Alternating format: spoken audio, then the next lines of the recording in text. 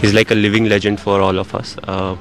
जितने humble background से वो आए और उसके बाद अपने काम की बदौलत और अपने मेहनत के बदौलत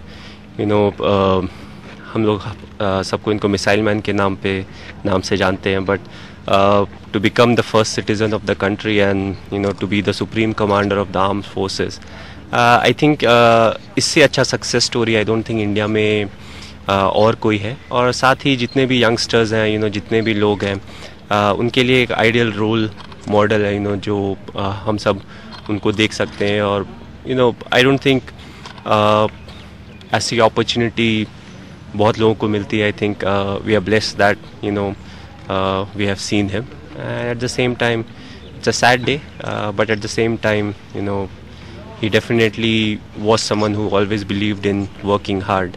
I believe that's what his motto was. So it's a sad day for us, but I think he was the greatest role model for the country.